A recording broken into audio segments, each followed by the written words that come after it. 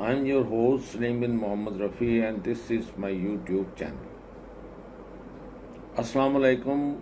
Peace be upon all of the listeners and all of my followers and all subscribers. With a heavy heart, I am talking to you about the Third World War and madness on the part of various countries, various heads of the state. Unfortunately, at the top of those, the head of the state comes Joe Biden, the President of the United States of America. It has always been the Americans who have invaded other countries. It has always been the people who they gave birth to, like Israel, like people who they supported. Always they supported the wrong side. When they attacked the Vietnam, they supported the other side. When they supported the North Korea, they supported South Korea and attacked North Korea. And they left an army there. Same thing they did in Middle East. First they said the ambassador, the female ambassador to the big Bush or the senior Bush or the one who had a hypothyroid, less functioning thyroid and who would faint while he is talking, and that was a God's curse on that man. And his son who wanted to avenge, and he said that I am going to punish those people who fought against me. So he was mentally retarded, little midget. And he knew everything about the 9/11, who was behind that. It had nothing to do with those people who attacked that. All was the joint operation carried out by both the Mossad, by CIA, and it was just to stop the rise of Islam in the whole world. All the hundreds and thousands of mosques, Islamic centers, and even England had to survive to borrow money from Kuwait and had this underground and the infrastructure all prepared and updated. Bank of England had almost collapsed when you go back 40, 50 years ago. So has been the state of America, unless America has been stealing, has been robbing their gold, their oil, their gas, and it was the only way they kept themselves as rich is that by robbing the Middle East and or the African countries. They colonized them, they bugged them, they raped them, they did every sort of atrocities, and the steps were followed in their own steps by these Zionist Israelis. And now see the extent of poverty. You would never seen in the whole world so many children killed in one war of any kind. And you see the child killer Netanyahu. And you know that why he did it is that the immunity these people and in fact the Satan is the United States of America, who gave his billions of dollars, whose Congress and Senate is all paid puppies by Apex and by various lobbying, Jewish big businesses, organizations, associations, societies. And so in fact, this is not a Christian country, it is a Jewish country run in disguise, and over the top of it to mask it is a sheep but wearing a wolf skin. Underneath it is either a wolf wearing a sheepskin or reverse it. That's the way America has been. A wolf but hiding behind a sheepskin. And this wolf who has bitten the whole world and destroyed the world peace. Even the first nukes were used by these. So the whole world should be praying that they go into the deepest pits of hell. And it's not the American people. American people are just hostages. Whether they are Latinos, whether they are African Americans, whether they are Asians, Japanese, Chinese, Koreans, they are hostages. They just pay taxes as a herd of cattle, and it's like a cattle farm. They pay taxes, they everything to support and raise this bully and this little puppy dog, which is called Israel. And why should Israel not be eliminated and destroyed and does not have the right to exist?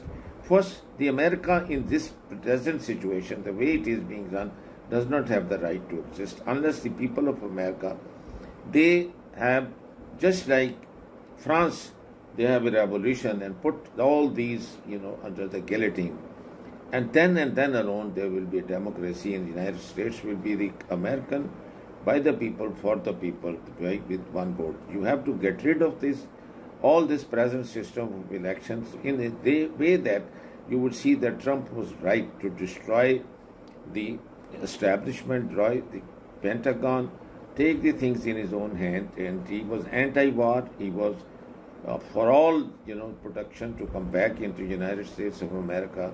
If he was not an immoral person, if his daughter had not married to a Jewish real estate man, if he had not committed himself and with the largest or the biggest sin in the whole world is that Abrahamic accord of tunnels, then maybe he is the one who will be able to put the American on the right path. But unfortunately, both people at the top, running either for the Democrats or the Republicans, are these both. One is morally corrupt, the other is also morally corrupt, and he is the biggest liar. His son is, that all kind of scandals, and this man is again another wolf wearing a sheepskin. It's called Joe Biden. He is mentally not stable. With his age, he is suffering from dementia, almost very close to Alzheimer's. He is unfit to be in the White House, surrounded by 99% of the Jews. How would he be caring for the children who die in Gaza every day, who are being starved and drinking gutter water? All infrastructure destroyed, all hospitals destroyed, all universities destroyed, colleges, schools, roads, houses. How on earth this man can live? He will go straight into hell. So would his wife Jill. And she doesn't understand. She's a PhD, as a teacher herself and a mother. Why doesn't she strangulate him during the night and stop him doing this? Why doesn't Netanyahu is killed by and stopped by any good Palestinian? Because all the Jews there whose sons and daughters are being killed in the war just unnecessarily, because there is absolutely nobody is going to win or defeat the Hamas, which is an ideology. No one has been able to kill an ideology anywhere in the world. And nobody is unable to, win a war where there is a guerrilla war. So that's what's going to happen in the United States of America unless the whole this system is demolished completely demolished. And now the only one who can do this thing is that the Hezbollah is the one who is capable of destroying whole of Israel and occupying and advancing from the north up to Tel Aviv and Haifa, and then coming from Eilat, and I think Houthis should come and they start it, from there, and then Syrians and Russians, and with the Egyptians, and then people coming from all across the world, the volunteers, the Talibans from the Afghanistan to come and attack from there and take the Golan Heights, because you can look at Turkey even from those heights, and they are Syrian. So should these get the sheep forms first. That will have a psychological effect on Israel. You will see that the whole of the Jewish people who have dual nationality, they will exit. Already you see 80-90% of the businessmen have gone, or people who want to have their children to be educated and not serve in this diaper, idea. The cruelest, the people who wear bras, who wear bikinis, who wear menstrual pads to mock at those Muslim and Palestinian women. God kill you and blind you, cripple you that you do this thing to women. You have your own mother, you have your own daughters, you have your sisters, you have your own wives. You should be damn ashamed of you. Nobody is proud of you, and they spit on you. Now you wonder why, one black sheep can spoil the whole pond. So does the people sitting in the White House. They are destroying the whole pond. They are good Americans. They are God-fearing Americans. This is why you see the demonstrations in all the university campuses. You see the whole world, them demonstrating against the war, and they're saying that have a ceasefire immediately. Free Palestine, free Gaza. Get out of that. Now you're committing yourself. And you all know that you are never ever going to either win in Ukraine, nor you are going to ever win in the Middle East. So why go and destroy your own country with a nuclear war? And why to destroy whole of Middle East with your nuclear war? Why destroy even Israel? The few good Jews who could survive there, and many of them belongs to the Orthodox one who really practice Torah. There is no Torah left in any ways. Whatever little is left of it, because Talmud is not Torah. It is just a collection of all those rabbis' lectures, which each lecturer changed a little bit. So it's a man-made book, it's not a divine book.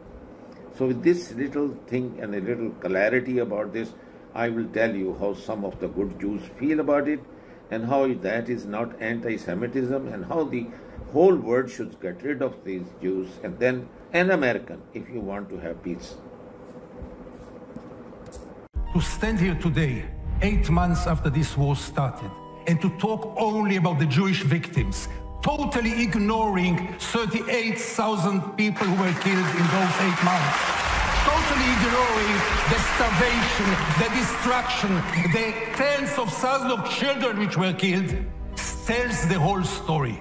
After this, you almost don't need to continue, because when you don't see the other, when you're victimizing yourself and totally ignore the other suffer, the other agony, then really we have no basis here. Universal television को subscribe करना ना भूलें, उसके बाद bell button पे click करें और अपने कमेंट्स के सेक्शन में अपने कीमती जो ख्यालात का इजहार ज़रूर